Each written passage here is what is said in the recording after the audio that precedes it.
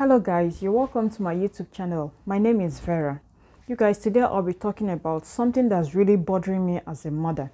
It's somehow off what I talk about in my channel, but it's still part of motherhood, or let me say parenthood. It's about our kids and social media. It's about our neglect towards our children. Maybe later in the video, I'm going to share a few ways that we can help our kids and protect them from evil that comes with social media. So there's this video that has been circulating online. Yeah, I got it on WhatsApp about two little girls. I don't think that the two girls are up to 12 years. One was filming herself dancing and whining naked, while the other one was filming herself doing nasty things that I can't even say to her private parts with a baby doll. There's so many videos like that out there. Of course, why we know this one is because they filmed themselves and shared it. What about those who didn't? I'm not talking just about girl child, but our kids, both boys and girls. It's about kids who are cyberbullied, those who couldn't take it, couldn't speak to anyone until they committed suicide. What about kids who buy drugs online and nobody knew until they died of overdose? What about kids being molested? Some are molested right under their parents' nose. The pedophile uncles, parents, teachers, cousins, especially those lured by strangers they met online. Just so many cases that I can't mention all. Bad things happening to our kids, and I'm just like, what is going on? What is going on? Are we as parents doing our part? Are we protecting our kids from what they might get themselves involved online? If yes, are we doing enough? I know that most behavior might be learned in school or bad friends environments. I know that, but I'm concentrating on our kids and social media, how we can protect our kids from evil associated with social media. And I still ask, what is going on? Parents, what are we not doing right? How have we tried to keep our kids safe generally? How much attention do we pay to our kids, especially their activities online? Most times, we're so busy with our career, our jobs, so concerned with making money that we forget the most important job that we have as parents, which is taking care of our kids. Let me tell you something. You will be judged as a parent if you fail to do everything that you can to protect and give your kids the love and attention that they deserve. If you get so selfish that you focus on every other thing in your life but your kids. They didn't ask to be born. Whether you planned having kids or mistakenly it happened, it's not a reason. Because you having unprotected sex only means that you're ready to dedicate the rest of your life taking care of another human and teaching them morals too. I always say that if you know that you won't be emotionally, physically, spiritually, financially available for your kids, you should be careful and try not to have one, or have them when you're fully ready, because parenthood is a big task. It's a full-time job. You need to know that when considering having kids. There's actually no pay, I know that, but the reward that comes with parenthood is huge if you raise a good kid.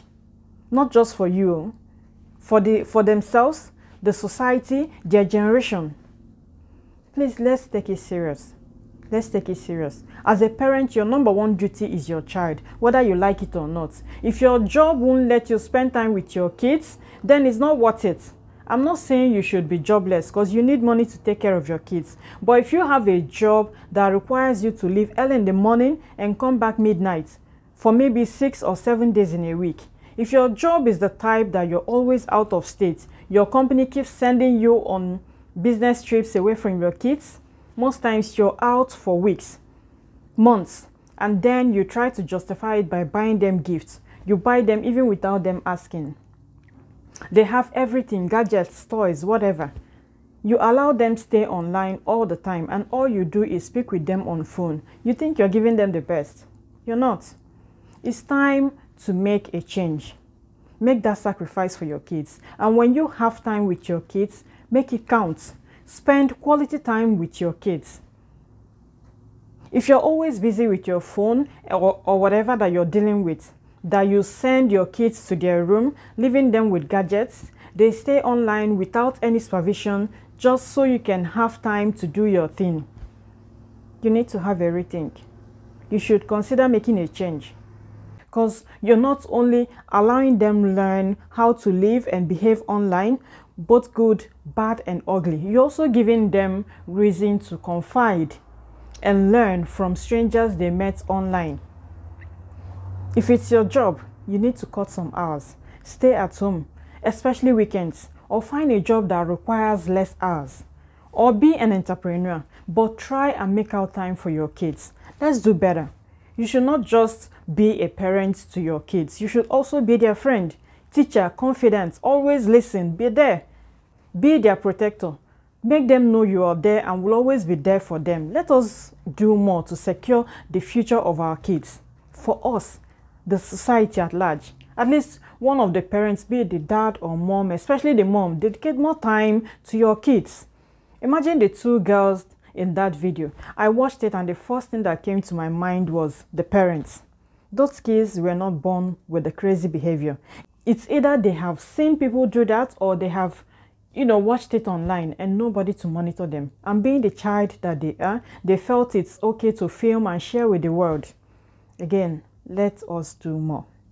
I also want to commend parents who, even in their busy careers, still put their kids first. Those who have resigned to stay home with the kids or have made changes with their jobs. Some who have become entrepreneurs just because of their kids. Keep it up. I pray that our efforts will not be in vain. So I have some tips that will help you to keep your kids safe from social media. If you have time with your kids, you probably want some control over what they do online. Think about the internet as a big city, but without an adequate police force. That's where you as a parent comes in. So my number one tip is be social network savvy. You need to educate yourself on ways to be safe on social networks so that you can be able to give the best advice to your children. Sign up to the social networks and apps your children are using and find out how to use the privacy settings and reporting mechanisms. Talk about how they can stay safe on social networks, including talking to a trusted person when they are worried and being aware of what constitutes online bullying, both as a perpetrator and as a victim. If your child uses social networks, be sure they know how to report inappropriate or offensive posts, block someone, and also keep information private. The number two tip is keep screens and devices where you can see them. Always monitor your child's time online. Sneak up on them, particularly the younger children. Let them know that it's for their security. Keep the computer in a central spot on the home where it's easy to keep an eye on what your child is doing and viewing online. For mobile devices, you can set them to forget Wi-Fi passcodes so that your children cannot go online without you knowing. You can also try to make an agreement with them that there are no laptops, tablets, or gaming in bedrooms. For younger children, you might also consider maybe checking their browser histories after your child has been online to see what sites they are visiting. This approach obviously gets harder as children grow older and work out how to clear histories. That is why it's very, very, very important to open the lines of communication about internet use at an early age. Then the third tip will be schedule screen time limits for kids and their devices. You might feel like your kids shuffle from one screen to the next throughout the day. Spending time with their smartphones, tablets, laptops, and TVs, you might consider limiting and enforcing the number of hours per day or week your kids can use devices, the types of devices they can use, and what types of activities they can do or programs they can watch. Talk with your kids so they can start understanding media literacy and practicing self-regulation. It's also a good way to discover what they like doing online, as well as suggest new TV shows and apps that's okay for their age limits to watch. Then the fourth tip will be know your parental controls. Very important. Sometimes innocent searches online can lead to not so innocent results. So it's wise to know how to use the parental control search restrictions offered by web browsers, internet service provider, and devices.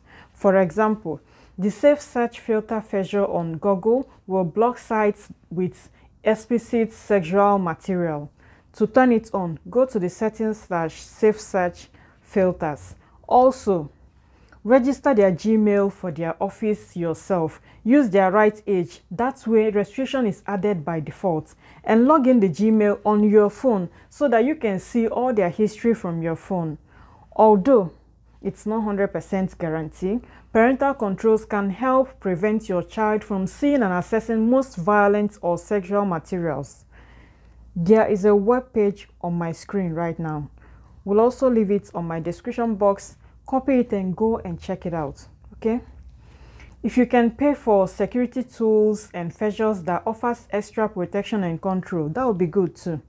The fifth one will be talk openly with your child about their online activity. As soon as your child starts accessing the internet, talk to them about what they're reading, watching, and who they're communicating with online. And try to keep the conversation going as they grow older. Ask your child what sites they visit or apps they use. Write a list and look at them together. Talk to your child about what you think is appropriate and remind them that this may be different for other parents and their children. Listen to your child and reach an agreement about what is right for your family. Remember, the time will come when they will access the internet outside the safety of your home, and you want them to be prepared for that. It's vital to teach them about their online reputation too, and how they must be careful about how they behave, interact with people, and represent themselves in such a public forum. They must always remember that the internet isn't private. In conclusion, I know that keeping tabs on what your kids do online requires effort. Even so, it's a good idea to take steps to monitor who they're talking to, where they go to, and what they consume and download. It's also a good idea to periodically discuss online citizenship and whether your kids still agree with the house rules. The goal is helping the kids stay safe online while building safe and smart online habits. Also helping them to not deviate from the good morals you instilled in them. If you find yourself spending more time with your kids at home, by choice or necessity, you'll be glad that you took the time to guide them. In my next video, I will share other ways that you can keep your kids safe from social media. Thank you so much for watching. Please subscribe to this channel, like and share this video. Continue to stay safe, show kindness anywhere you are, and I'll see you guys soon.